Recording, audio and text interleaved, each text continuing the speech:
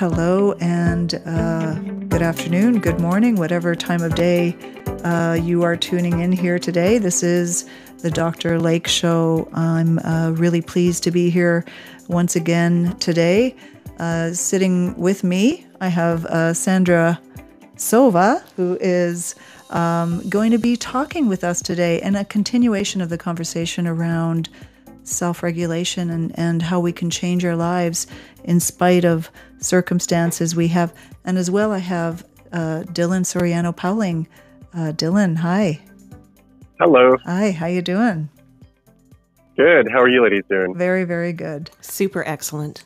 Yes, and you know, just to introduce you, Sandra, we've known each other for a while, and I know that we've done radio at local radio here at CHLY, and that's really how you got launched. There's a number of things that happened, but I'd like to give a little bit of background for people who are just listening for the first time, and we're meeting you for the first time here.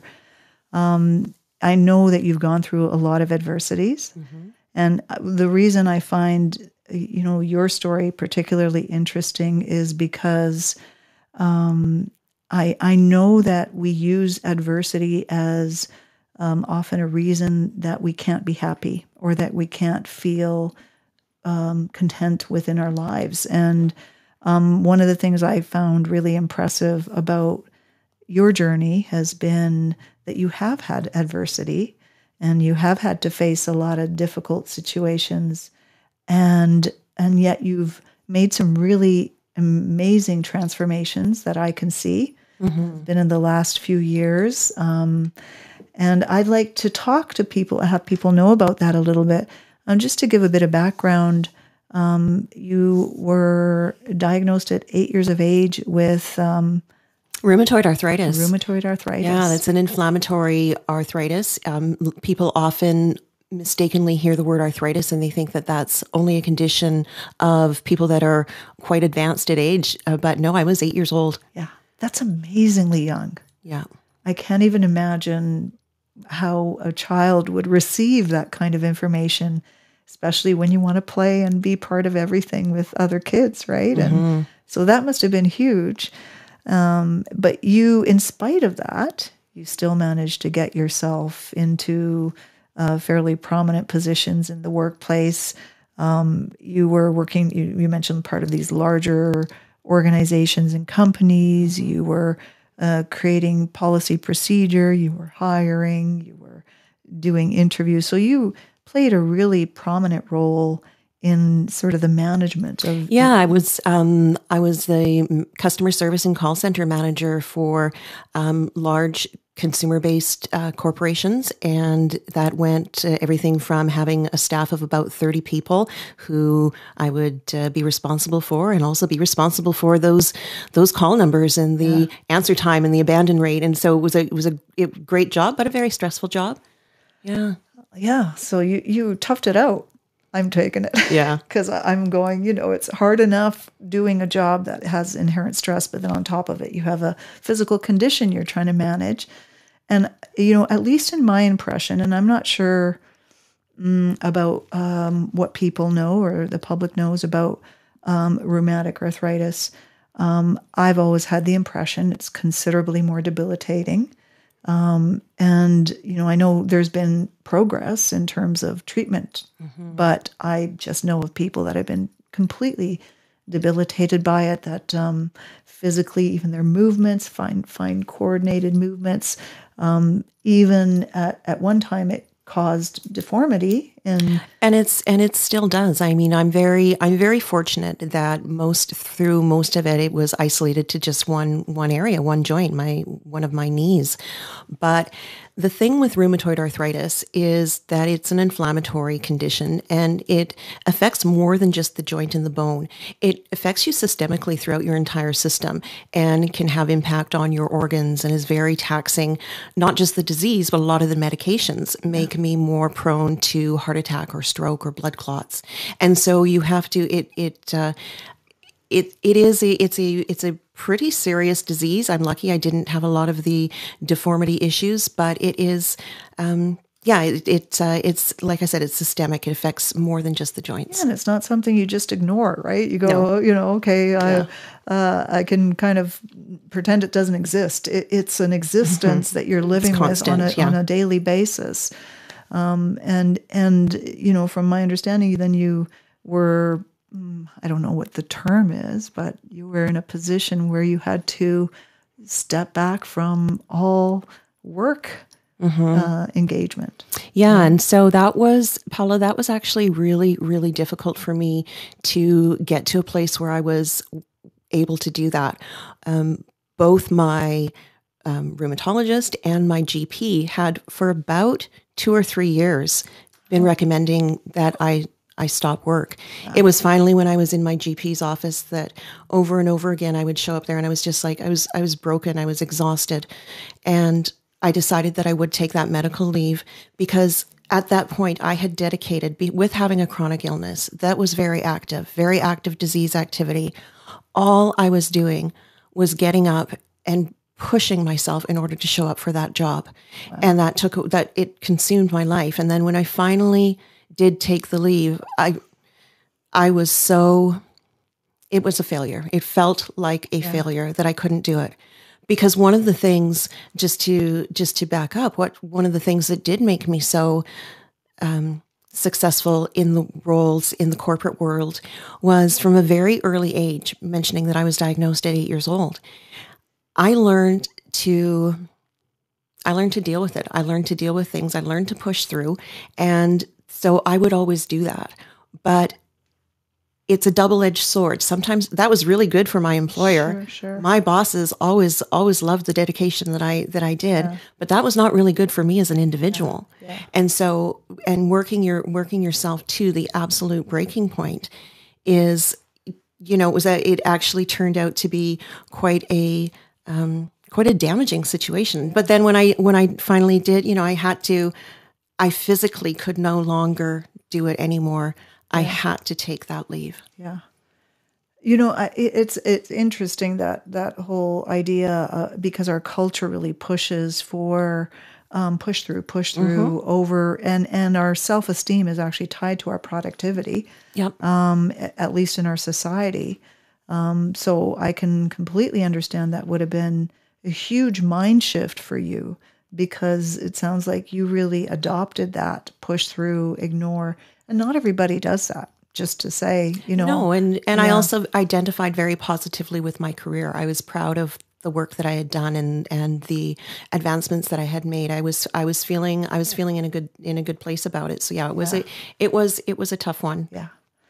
All the grief and, sense of identity, because our identity gets tied up in the work that we're doing, right? Yeah, for sure. And then you got this other blow, unexpected. I don't know how long after that happened, you ended up getting diagnosed with breast cancer. Absolutely. Yeah. I finally, so we had moved all of the corporate work was over in Vancouver. So when we moved finally back to Vancouver Island, I was like, okay, I am finally going to de-stress. I won't have that big commute anymore. I'll be closer to family, thinking at the time that would be good. And all of this kind of stuff, and you just recover. I mean, moving for anyone is exhausting, right? Yeah, but when you've got a chronic condition on top of that. So we landed on October 31st in 2012. And then December of the following year in 2013, I was diagnosed with breast cancer. Dear Lord. So it was totally unexpected, of course. I mean, who would expect something like that?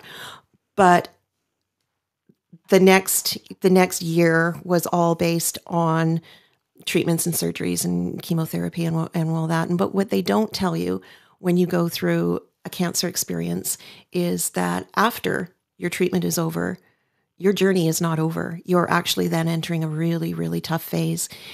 And it took me 3 full years after treatment was completed before I could even get my head above water and catch my breath. Wow. And then that's when I went into a caregiving role for my parents. Oh, yes. So I'm also bounding with energy. That's right. Cancer. So, and again, still carrying forth that I can do it. I can be there for others. And I really embraced that. I embraced that again after my, when I started being a caregiver for my parents.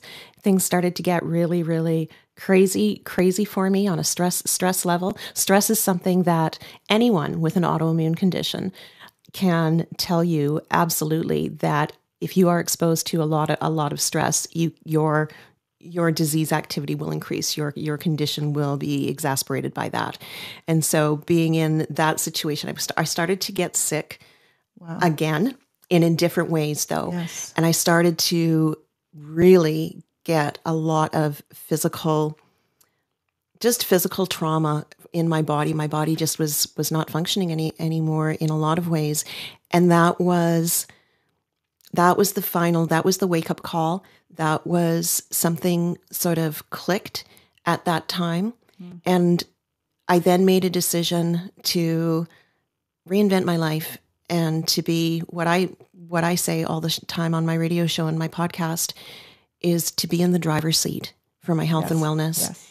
And I got fed up enough that I have been through a lot and challenging through, and I wasn't willing to give away my health, my happiness, my vitality, my life to other situations. I needed to take control. And that was, about, I've been doing the radio show for 2.5 years. It was just so about 3 years ago, I decided to make some real changes. And I talk about how, it's an interesting story. It is my story, having rheumatoid arthritis and going through breast cancer and stuff like that. But it was never a poor me, what's happened to you story. Yeah. It was ended up being, those two things have ended up being the absolute biggest gifts in my entire life. Because after going through that, it allowed me to really look at this life that I had through a different lens and to value it so much more. And for the very first time, to actually embrace self-care and to make myself the priority. Very, very foreign from what I had ever done. Wow. I was not used to that. That's just amazing. My experience working with a lot of different people is, we always have this nice phrase, adversity can make you stronger. And I think, but I revised that one. I think adversity can make you stronger, but may not necessarily make you stronger because it really depends on how you deal with it. Mm-hmm. And I see people get stuck and I have great compassion for how that can happen because I think all of us have the capacity to get stuck, but especially with pain, that breaking out of that concept that I have no life now that I have these conditions. I have no choice because of this situation. How easy it is to get completely trapped. And I think, in understanding the brain, that's what happens. Mm-hmm. You could have stayed trapped. Mm-hmm. You could have. Right. I often ask people when coaches is what I've been asking when I did my radio show. When do people change? When the pain of staying the same is worse than the pain of changing, because there is pain involved in change to some degree. Oh, I use the phrase a lot. You got to do the work, and it is work. Yeah. It doesn't just naturally happen. Change. But that is, if you want a different result, you have to make the changes, and we have to be willing to do that. And for me, making really small changes over the course of time, and I would start in one area and try to. So at first, I started with the stress component, and then there was a lot of looking at how I was reacting to situations. So the stressful situation that I was in, I couldn't necessarily change or remove myself to that. But what could I do? What was the one thing that I could control? It was my response to that. Yeah. And that was a whole learning process, a discovery process, breaking of habits, learning new techniques, learning different ways. And you have to be willing to do it because it is easy to follow the old patterns. Easy. That's a non-effortful approach. Yeah. Is just do what you've always been doing, right? Yeah. Yeah, but it was, yeah. So making some changes and just being a lot of the things like that really helped with a lot of the physical changes that I've made. So in the past year and a half, I finally decided to address my weight issue. I had been overweight all of my life, and when doing the radio show, I had the opportunity to interview some of the top research scientists in Canada in the field of arthritis and rheumatology, and sitting across from this top research scientist in Canada who actually used to be my rheumatologist when I was in Vancouver, and hear her say and describe that the stress of your heart and the risk of heart attack and a shortened lifespan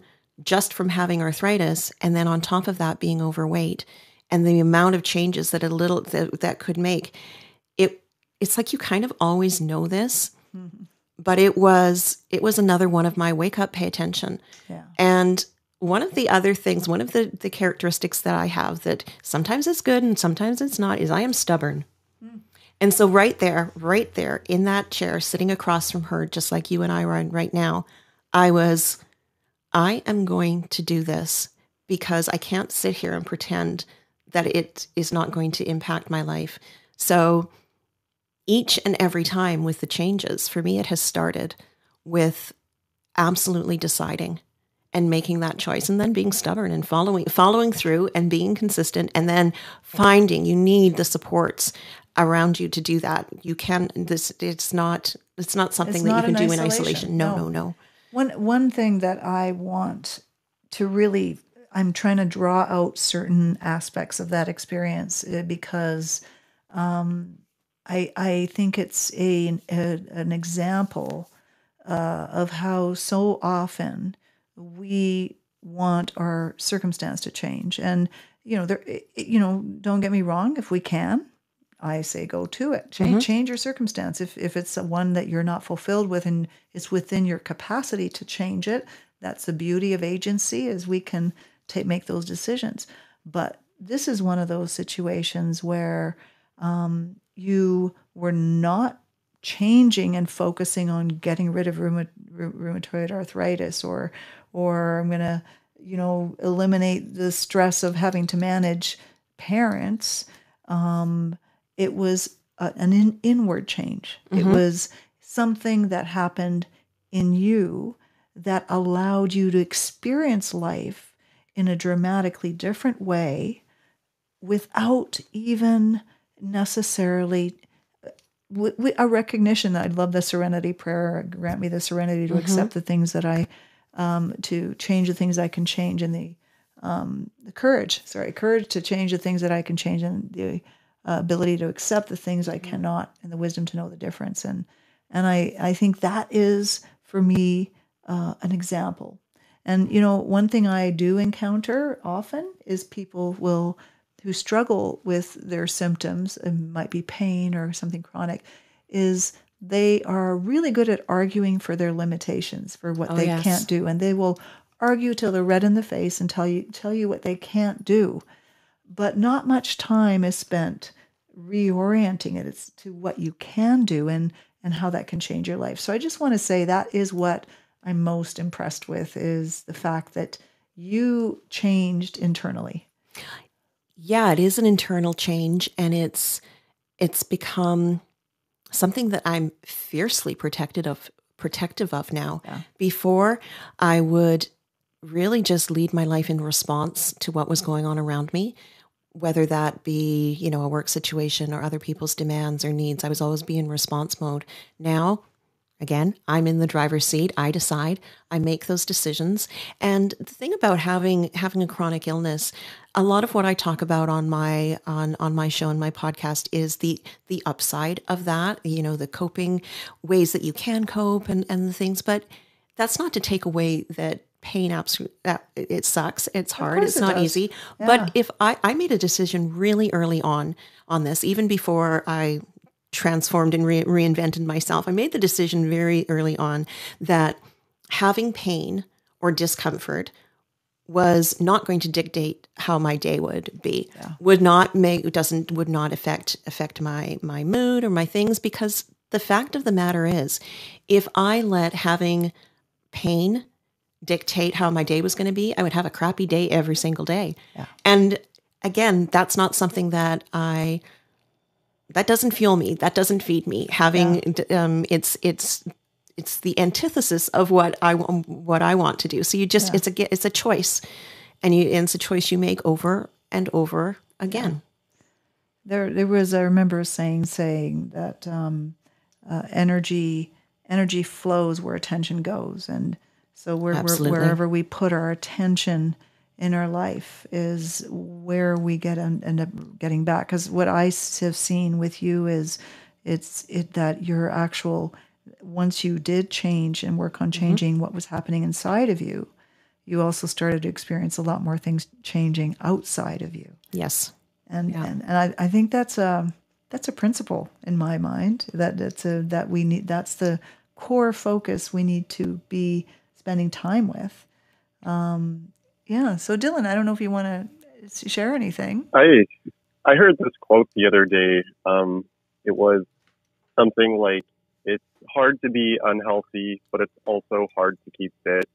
It's hard to be financially responsible, but it's also hard to be broke." And you kind of just have to choose your hards in this life. Yeah. I like that. I know it's kind of cynical, but I like that. that totally came into my mind, because it's just the truth. Either way, you're going to be dealing with adversity. So to hear that, you saw that path in front of you, that sort of fork in the road, and definitely. you chose the one that was probably harder to do, but of course is going to make you live a more fulfilling life, I think. Be better to people. So that's awesome, because I've met so many people dealing with chronic pain, and it just looms over them. It looms over their them. Whole demeanor, revolves around the pain and that they feel. That's all that they know even how to talk about and focus on. And I say this with compassion, because I do not in any shape or form. I don't blame them. Absolutely. I understand how we can all get caught in it. And in some cases it might be pain. In other cases, it might be, we talk always about the hurt we have from what's been done to us. And I mean, we all can fall into this place. The question isn't whether you've fallen, just knowing that you don't have to stay there. And that's really the message I want people to get, is that you can have all these things, and you might even feel stuck, and you might feel like that's the only thing that exists in your life, and it's destroying it. But I think that's the messages of hope that say that you can actually experience some things and adversities and still enjoy life and still get joy out of life.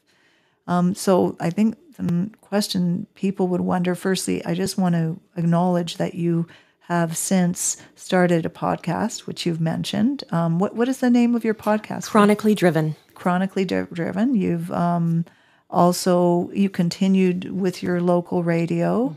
But I think people would like to know how, what did you do? What were some of the things that you found were helpful as you moved in this direction?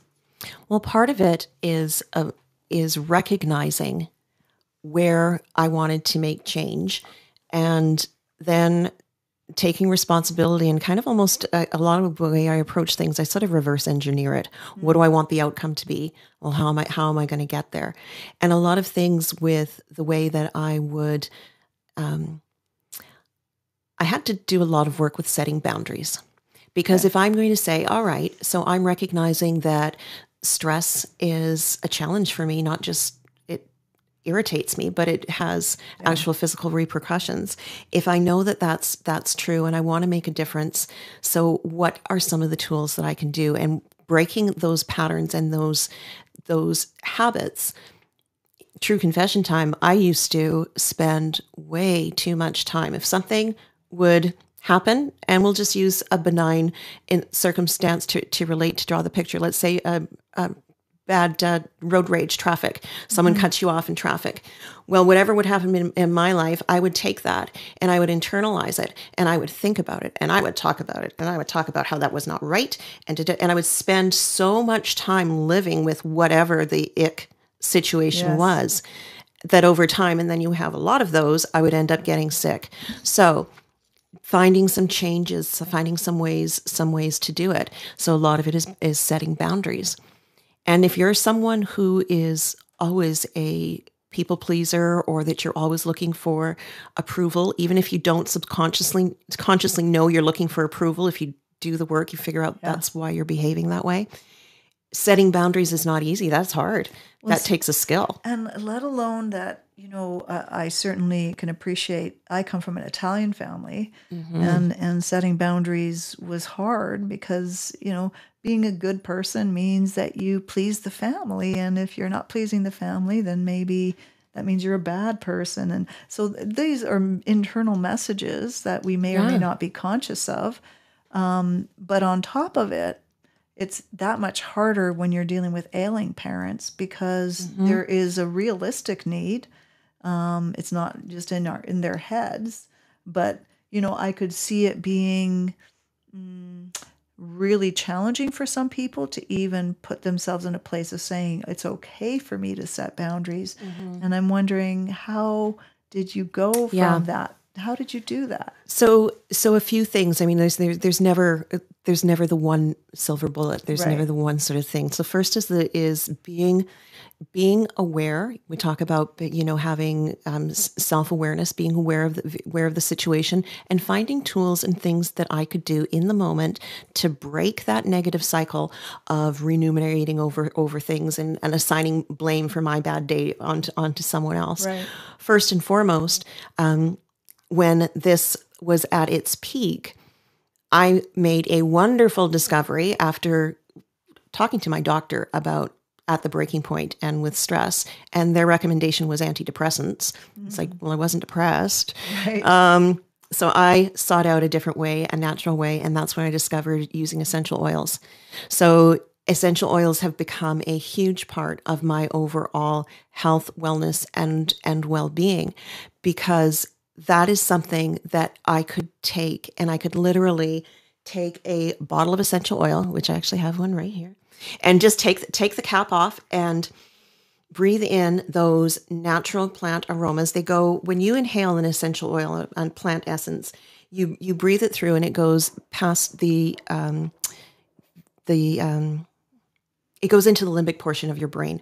And that's where decision-making, that's where our fight or flight, that's where that is. So I would find the certain oils and the blends that would work to take me from a 9 rage, anger, whatever it was, hurt, whatever that emotion was. I would use essential oils to help break through that cycle quickly so that I could then do the thought process that I want to do. Because when you're in a heightened state of, whether it's anxiety, anger, whatever it is, you can't always think your way through those things. You can't just, so that helps me flip. Part of the brain gets shut down. And I think that's the biggest challenge. People are trying to solve a problem from that state. And the first thing you need to do is change your state so that you can actually think about how you're going to deal with the problem. And so there's the changing your state. That is exactly it. Making a change quick and fast. Yeah. The other things, then I started to add on exercise. Yeah. And to that, music in and of itself, great, but having a go-to playlist that you can turn on, it's just like that it changes it does change your state. Oh, huge, and working out. I mentioned I did weight loss, but aside from the last 3 years, I've led a pretty much sedentary lifestyle. And I bought into the fact that, well, I had rheumatoid arthritis. I can't be expected to work out and move, and it hurts. And so, that's not for me. But now that is for me. I love it. It's my, so by changing your state, doing things for you. And then, you know what? Sometimes you just got to let stuff go. Pick your battles. Sometimes you don't need to be right. You don't need to to win, what I need to do, where my process is, I need to protect myself. I need to not get into a self state, and I'm not responsible for other people and how they feel and what they do. I'm responsible for me, and wanting to do that. And there's meditation, and there's mindfulness, there's gratitude. I don't think it's possible to be in a state of gratitude and self-pity, or gratitude and anger. No. So having those as your touchstones, and those things that you can go to, and again, being like fiercely protective of that, because the self-worth component finally clicked in. Which is amazing. And I think at the core, I always see, I've always mentioned that's my MO probably, is that your relationship with yourself is number one. And I think, think of, someone that you care about. It could be your dog, it could be your child, it could be, and when you value them, you put time into them. And because it's in that valuing that you want them to be well. And how often we don't think of ourselves. So if we don't value self, then why would we care for self when there's no value? And so but the one thing I do hear is that you started to put time into yourself. This wasn't like, because I think how often do we get so stressed and caught up? And I even with my knowledge of how important it is to take time, sometimes through adversity. I recently lost my parents, as you know, and that went out the door. The time, reserving that time for self felt like there was no time for that. And looking back now, I'm going, well, how did I get there when I actually knew not to get there? And which shows me you can still get there, even though you think you have it figured out, how vulnerable we are to losing self again, right? And so in your case, it was like finding self, really. And part of it, I was thinking the other day, someone was asking me, well, how did the radio show come about, and what are you doing with the podcast? And in a small way, it's my accountability piece. Yeah. Because that's what I talk about. I bring in people, and we do just like this. We interview and we talk about our health and wellness and our importance of it. And when I'm helping someone who is sort of in a place where, and I help and I deal with a lot of my audience and whatnot are people in the chronic illness community, because that's sort of the niche. I do talk a lot about that. And you talked about thinking about someone who you value and why that isn't yourself. Yeah. And I'll often say to someone, take the perspective of, would you say that? Would you use that sort of self-talk, or would you be that denying of things for your very best friend? What would you tell your very best friend? Wouldn't you want better for her?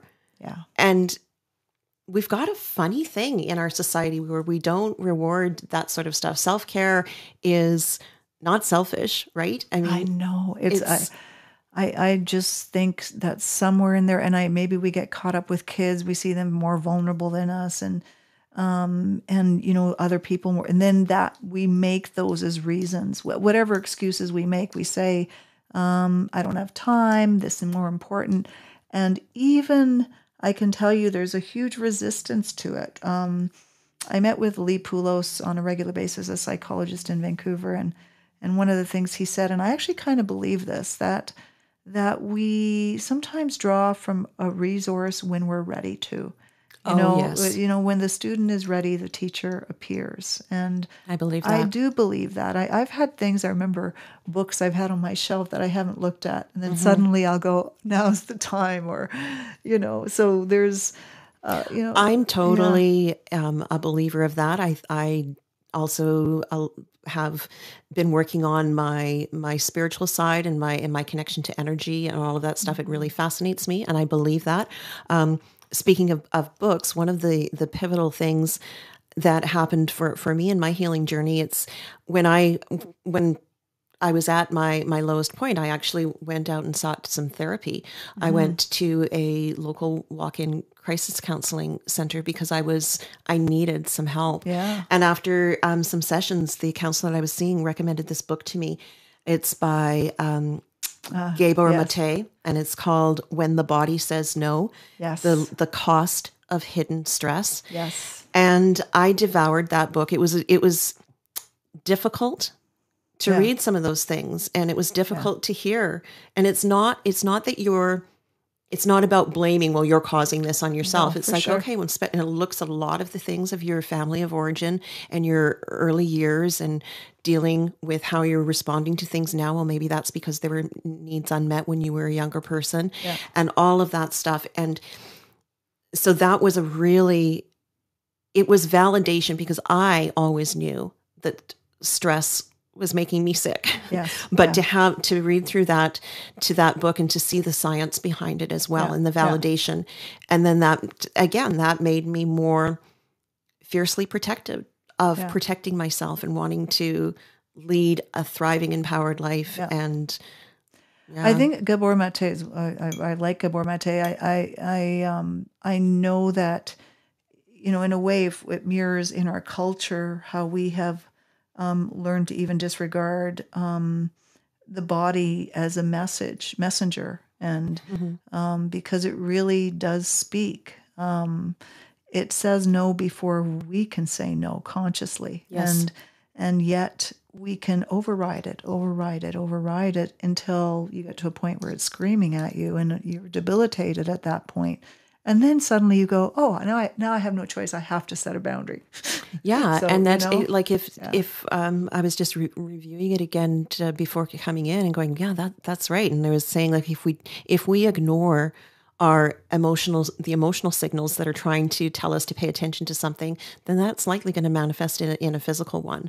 Yeah. And being able to recognize that, and it's like, and part of the thing, the difference of how I handle things now as how I used to. Bad stuff still happens. Yeah. Stuff still gets crazy. And I don't say, oh, well, I'm going to grab an oil and this doesn't exist and I'm fine. No, I allow myself to feel it, because if you do not feel that emotion, suppressing and sort of being in denial for yourself or your situation, I think is equally damaging. Equally. So figure it out, allow yourself to feel whatever it is that you're feeling. Just decide and choose if that's not where you want to stay. If that's where you want to stay, if you want to, some people really love the drama. Yeah. Yeah. And it's exciting. Yeah, it can be.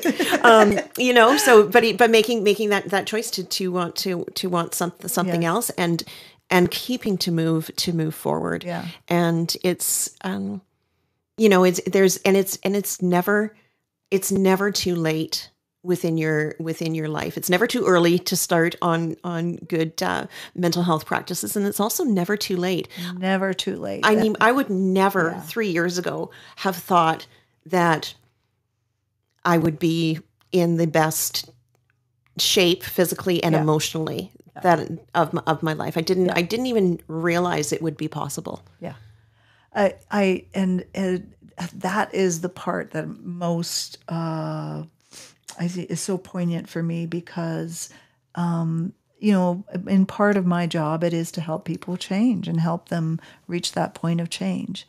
But I do find that a lot of the things we tell ourselves, this is something that I think is natural. Because we're not talking about unnatural processes. I think it's natural to become negative. It's where our brain tends to go, and how often we say things like, I'm too old. I've been like this all my life. This is who I am. What are the chances? So, we can go through lists of beliefs that solidify and reinforce us to stay exactly where we are. And, the change of a thought pattern and a belief, and, especially body says no, I'm imagining it started to change the way you started to listen to things, even your body and what it was telling you, right? Yeah. Yeah, it's all how whatever comes to us in our life, we actually give away a lot of our power that we have to be able to choose and to decide how we're going to respond to things. Yes, we do. And it's It is possible to make those changes, and the rewards are amazing. Like I always heard they would always say that, oh, well, exercise is going to make you feel better and you're actually going to have the energy and all this kind of stuff. Well, I'm now actually one of those people that say that too, because when you live it and the physical activity component, I think, is so crucial that no matter how much pain a person may be in. And I'm speaking now to the chronic illness community and people that have chronic pain. You do not have to go to the gym. You don't have to be a superhero. You do what you can with what you've got.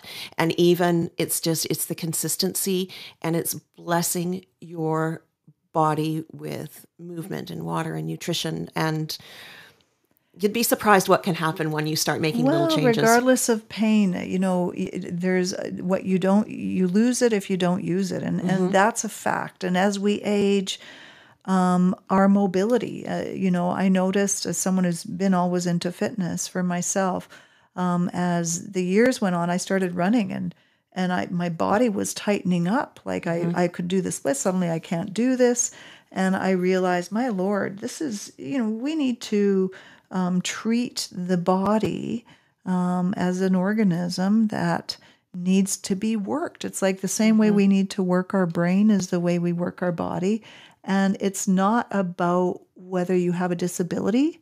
It's keeping your body in the best form you can with the condition, within the parameters of the condition that exists, that it still maximizes, it still enhances performance, right? Yeah. So you've come a long way. I know it's not always easy for people to make that decision, and and how, I don't know if in the work you've been doing in interviews, have you ever encountered people who will say, "Yeah, but I can't," or have you run into? Oh yeah, and that's been a whole, again, consciously choosing to, even something as simple as my Instagram feed or something. I don't want to consume that kind of stuff, because there is so much of that out there that's, I'll never get any better, and having to prove how sick I am, and it's like there is a lot of that out there. I think that when someone is ready to make that change, it will happen. It's like kind of, I don't know, like trying to convince someone on politics or something. Their beliefs are their beliefs. Yeah. And for me, it was a series of events that happened that I finally was like, enough is enough. Yeah. And but little small changes, if you can get someone to be interested, to want to, one of the things that I help people a lot with is sleep. With the oils, because that's another one of my biggest wins. I used to be so dependent on prescription medication. Wow. Have you eliminated that? Oh yeah. Yeah. Wow. So I love natural and holistic medicine, but I also love the mainstream medicine, because I do need that for pain management, to manage my disease activity. But in the last 3 years, I have been moving forward and basically finding better ways for what I call taking medications for lifestyle problems, such as sleep issues and anxiety or anxiousness or stuff like that. I was dealing with, I was popping pills under my tongue when things would get stressful. I was dependent on sleeping pills for probably 10 years. And so it's all, with all the, after I went through chemotherapy, I had such a vile reaction. I'm like, all these toxins and these medicines, it makes me ugh. So I've made the changes over that. And that's what I like to help people with. It's like, okay, well, what if you could make a change with that?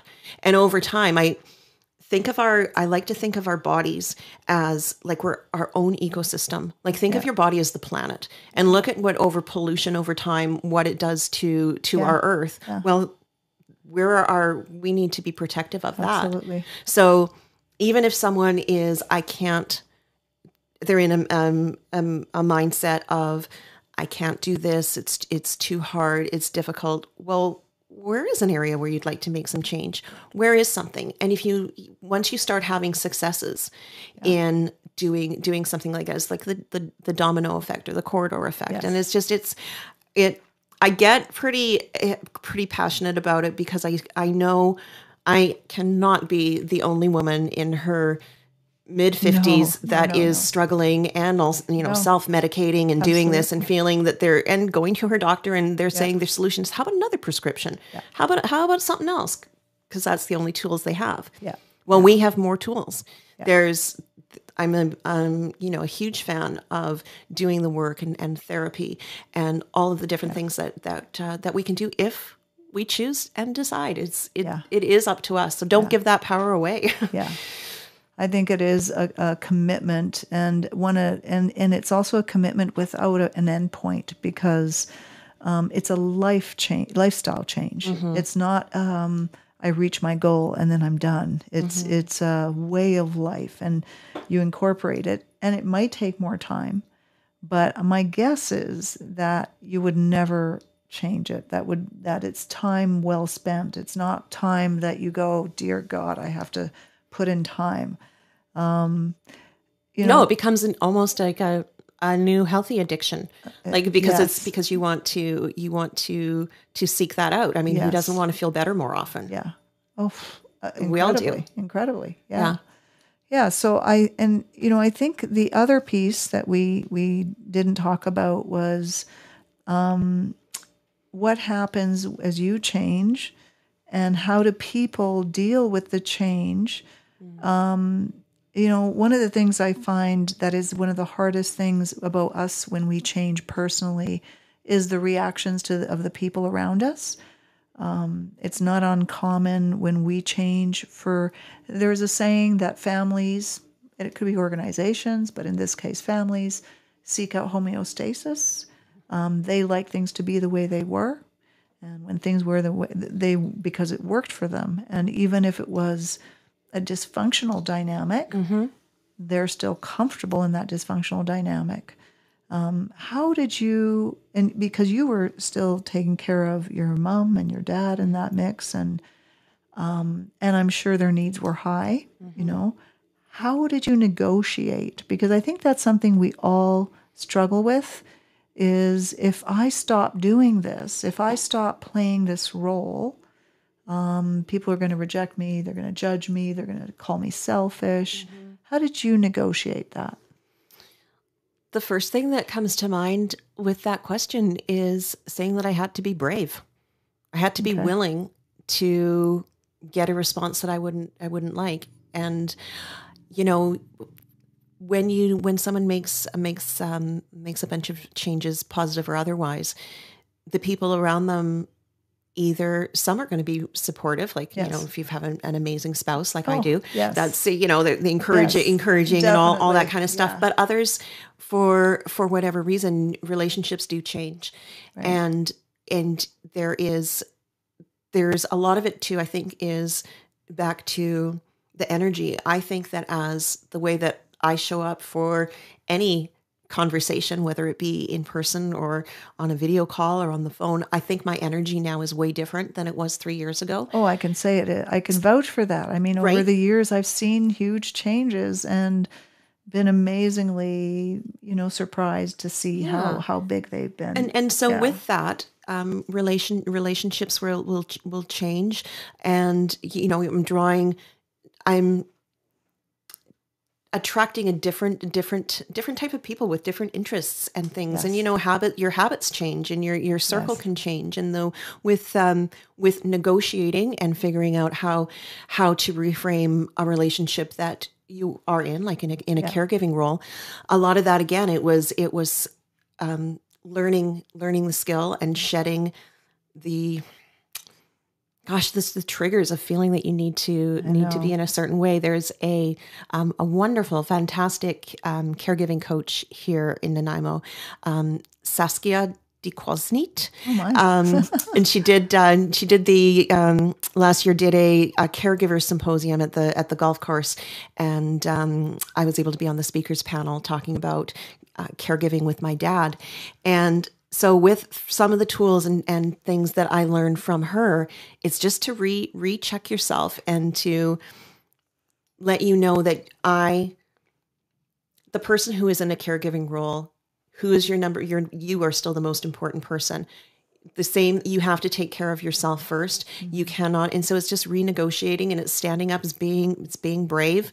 Part of it is saying, if you ruffle some feathers, okay. And then what tends to happen, at least in our dynamic, it just blows over and everything's back to the reset. And so now I'm taking it back and I'm going, wow, I used to let whatever stuff bother me so much when everyone else just moves on. So why was I owning that? Well, we have levels of conscientiousness. And I also think women are more geared towards taking on the role of harmonizing relationships and being responsible for them. I don't know what your thoughts are, Dylan, because my experience has been, and you have a specific relationship with your family, but is that men have been, I come from Italian culture, so there's been a lot more right given to, pursue your career, do what you need to do. And women have, again, from my culture, relegated to the role of caretaking, and to be someone that doesn't take on that role would be looked upon in a more negative light. Yeah, possibly. I think maybe more with the older generations. Yes. And this might just be like my opinion, but like I look at the world right now and I think women like make it turn around. Well, you're a unique breed. Yeah. But I think it's changing. Like there's more. It's still very asymmetrical, the roles of men and women, I think. But, well, it comes down to it's how symmetrical in the value, and definitely now more and more we're seeing, of course, like women go into whatever career they want to go into. And I know quite a few men who are in the position of like a stay-at-home dad now, that are in my age. And it's not like a taboo or something they're ashamed of or anything like this. No, but I've also, sorry, go ahead. Oh yeah, it was just more appropriate based on their circumstances. Yeah. And it seemed more functional for them, I guess. Sorry, what were you saying? No. I totally, and what you're saying, I totally agree with. I think that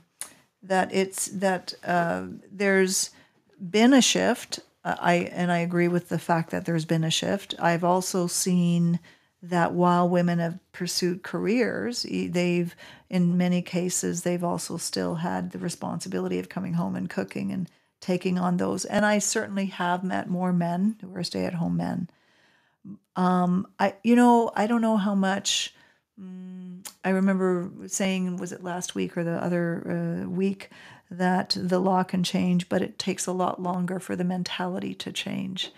I think we're still working towards that. I don't know that we're fully there. I certainly think, I went back to Italy after the economy had collapsed in 2008. There was lots of still that disparity, and that was still very much present that I observed. It takes time, right? And that's the courage to stand and to claim space for yourself when you've had a life where you didn't. That's not a small change, And you mentioned the corridor effect, which I think we might have talked about before, Dylan. Do you remember the corridor effect? Oh yeah. But go ahead. I love that concept. You open the one door. Yeah. You really walk into the corridor. And I think people, when they think of change, they get overwhelmed. They think, oh my God, it's so much. And, everything you've mentioned, fitness and meditation. And I know you go for morning walks. You have rituals in place. You do your work with oils. You monitor your boundaries. You do reading. That would overwhelm someone hearing that, going, oh my God, that's like monumental major changes. But I think you made a point where you didn't make all those changes in a day. Gosh, no. It was a process of moving in that direction. And it started with one change. And once the corridor effect is essentially, if you want something in your life, take the step in the door. Don't worry about how big it is. Just walk into the corridor. Once you're in the corridor, things start to open up for you. Many other doors start to show up. And I'm assuming when you mentioned it, that's what kind of happened for you. It wasn't like suddenly she's meditating. That's right. Ta-da! Right? No, and the other thing that I'd like to say on that too is that have grace with yourself. It's not perfection. When I first started going to work out at the gym, I could just say my endurance level, my strength, my balance, all of that. I mean, I'm sure I looked pretty ridiculous, but I didn't care. And I just you keep going. You learn. It's just like anything, a habit, a new skill. You're not expected to know all this stuff and be perfect, but just keep going. And I think I always come back to one of the reasons that has made me commit so strongly in this area is knowing the reason why I'm doing it. Yeah. And the reason why I'm doing it, it's sure not to fit into a certain size. It's not to impress anybody else. It's for the value for the person who I am choosing to be ultimately responsible for and love to the best ability. And that is myself. I love that. Thank you, Sandra. Yeah. And so you've gotten to the place of challenging. And, one day what I would like, because I think it's so the beliefs we carry, like it's selfish to think of myself. I'm a bad person if I'm taking care of myself. I think those are hard ones to break. And especially if you've been, brought up with that kind of mentality. And so I'm assuming that it's through the process as you started examining things with therapy and reading, and that you came to an insight that this is not me being selfish. This is me taking care. And I honestly believe that if you want to be vibrant in life and you want to be your best version of yourself, that it requires self-care. And it doesn't mean you don't give. It just means that you're filling the pot first, and you're not running on empty, so that you're ensuring yourself is being able to be present, right? Yeah. Yeah. And one of the things that I'm continually challenging myself on is to make sure that through my show and what I do, that I do let people know both sides of the equation and share more of the times when I'm not out there going to the gym and being amazing. Because after after I have a day, if I go to the gym and I go grocery shopping and I cook a meal and I clean the bathroom or whatever, the next day it's a rest day. Yeah. Like and I used to struggle with a little bit of not so much guilt, but not wanting letting people know that I'm not out there achieving every single day, but accepting it first for myself, knowing that of course that's okay. Yeah. And sharing that with others too, and letting them know that that's part and parcel of having a chronic condition, which is so wonderful because it humanizes the whole experience. And knowing that, whenever I've tried to give someone an idea of the trajectory of recovering through something, I've always said it's not a straight line. You're not just going up and up and up and then becoming more and more magnificent, even though that sounds wonderful. That often, as we're on the journey, to include the times where we slip, we fall off, and we need to sort of reorient and get our footing again. And that's where we learn and grow. That's where we learn. If everything is going, then I actually don't think that's certainly not the life that I would want. Yeah. I've learned to. I'm a problem solver. Give me a challenge. Let me see what I can do with that. I've definitely seen that in you. You're fierce. But, I don't know if there's something else. I think that's an amazing story, Sandra, because I've certainly been witness to the changes. And I have a lot of respect and admiration because I do know how easy it is to stay. And we get in our comfortable uncomfortable bubble. It's an uncomfortable bubble that feels familiar and becomes our story, and that feels immutable. And, for me, it's always, we got to get past the, I'm too old, I'm too this, I'm too that, and move on to what can you do? And look for role models. And I think what's great is you are, in essence, a role model for someone who's had chronic pain.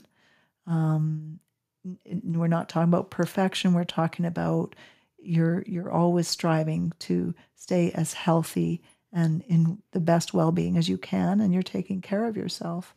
So, I think that's a wonderful role that you're playing, because that's going to help people. And I wonder if there's anything you want to leave us with as we close off today. Well, just that if I am a role model or an example for others, that is super rewarding, and that's very humbling. And it's something that means the world to me, to be able to have someone hear something that I say, or to see a change that I've made, and for it to spark something, for them to even just be curious, even just think if it might be possible. So much of it is our mindset and how we approach things. And I think that there's just about every area of your life where you can tweak and you can make improvements, but you have to want it. Yes. And value yourself and know that you are absolutely worth it, and reach for it, and you'll be amazed what can happen. No matter what your circumstance. Absolutely. And maybe a good starting point is reach out to people. And certainly if you are someone who's struggling with chronic pain and has experienced yourself sort of confined in your life by it, perhaps tuning into your show would be a good start, which is Chronically Driven. Yeah, Chronically Driven. It's wherever you listen to your favorite podcasts, Yes. Spotify or Anchor or wherever that is. And I'm also on Instagram, Chronically Driven as well. That's my favorite platform. Nice. Developing the same under YouTube. And over on Facebook, I'm at Chronic Wellness Essentials. Wonderful. Thank you so much. And Dylan, any final comments you want to add? I think one of the best tools that Sandra mentioned that's worked for me in my life is really looking at the things that are in your control and that are not. Yes. And because it's so easy to be upset about politics and about, COVID and all of these external things. And even when you guys mention, it's so hard to take care of yourself, and sometimes you feel guilty, but ultimately that's the only thing that you do have control of. Yeah. So try to get control of it, I guess. And it's awesome to hear a story with someone who has. So thank you so much, Sandra, for sharing that with us. Well, thanks, Dylan. Thanks for being part of the conversation. Yeah, thank you, Dylan. I always love your insights, and maybe one day we'll talk a little bit more about some of the changes you made, because I know you've made some big changes in your life, right? We'll see. Yeah. We'll give that time. But Sandra, it's been so great to have you, and I've known you for a while, and it's been a pleasure sort of watching this whole journey as you've been on it. And certainly maybe we'll have you again sometime to talk some more if you like. And I'd love that. So thanks you. for having me here today. And until next time, take good care. Wonderful. And I want to wish everyone tuning in, or do we say tuning in at this point? I don't even know. But wish you a wonderful morning, evening, afternoon, whatever day it might be. And here's to your well-being and putting yourself first, setting up those boundaries, and taking good care of yourself. All the best.